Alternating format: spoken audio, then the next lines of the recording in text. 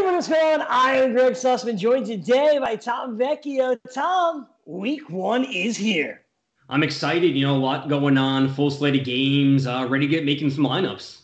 So let's talk about building those lineups. Let's talk about the studs we're building around here in week one. And we begin at the quarterback position, where Russell Wilson is your favorite stud here. He's $8,400 for the Seahawks, facing off against the Atlanta Falcons. Russell Wilson, always a good choice, but it is a team that likes to run a lot. Why is he your top choice on the slate?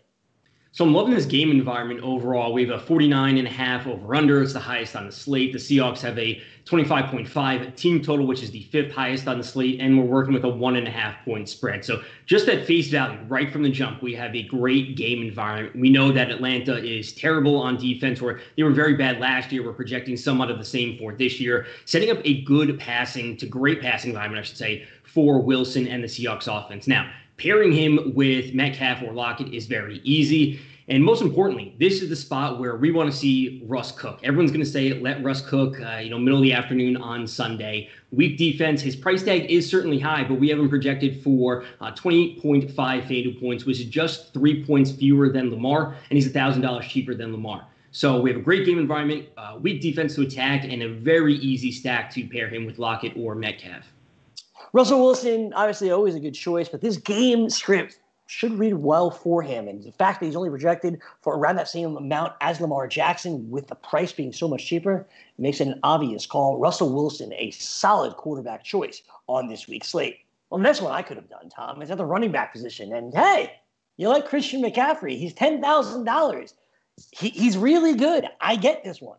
Yeah, this is the easy one. This is the one where, first week of the season, classic, don't get cute spot. I'm going to be getting McCaffrey into as many lineups as I can, the tried and true DFS option. And really, I think this game is kind of sneaky, where you look at the Atlanta and Seahawks game, a lot of potential there. We look at the Bucs and the Saints game at 4 p.m. That has a lot of fantasy value. We have the Panthers coming with a 22.25 implied team total, which doesn't seem too high. But they're going up against the Raiders with a bad defense. We know the Panthers have a bad defense. I'm looking at some sneaky shootout potential here, and that means I want McCaffrey in as many lineups as possible. And it's reasonable to assume that he could account for 2 out of those 3 touchdowns if they score 3 and hit the 22 implied team total. So I'm spending up for McCaffrey, $10,000, the most expensive player on the slate. It's a full 12 games. There's value out there. I'm rostering him as many times as I can. Week one gives you the opportunity to look at some of these mismatched price players, right? These prices come out so early that the training camp really changes everything. And it allows you to get a player like Christian McCaffrey in your lineup. You're not going to be able to do it every week, but this week where the value does exist on the slate, which of course we'll go over later in the week, well, that makes Christian McCaffrey an obvious target here in week one.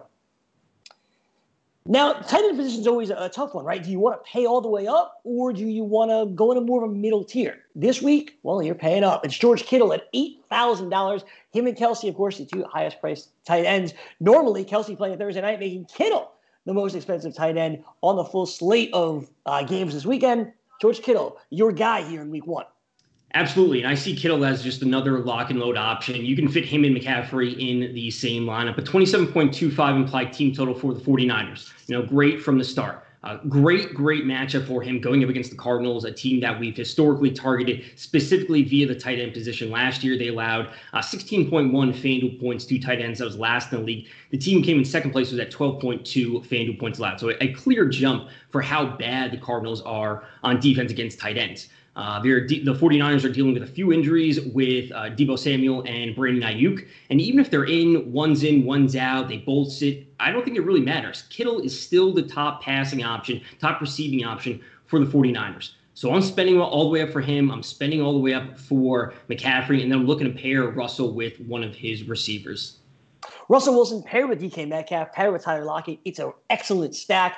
But having the ability to go with George Kittle, go with Christian McCaffrey this week, let's take advantage. We don't know the status of these San Francisco wide receivers, and I don't know that it matters so much. George Kittle, the number one option in that offense, and the number one option that you should be choosing at tight end this week.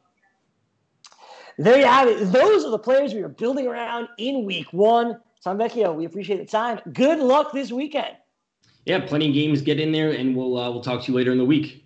Absolutely. I'm building my lineups all week long, but I'm not pressing submit until I'm done talking to you and Jim and everybody else over at FanDuel. For Tom Vecchio, I'm Gregg Sussman. Thanks so much for watching today's edition of the FanDuel Hurry Up. We'll see you tomorrow.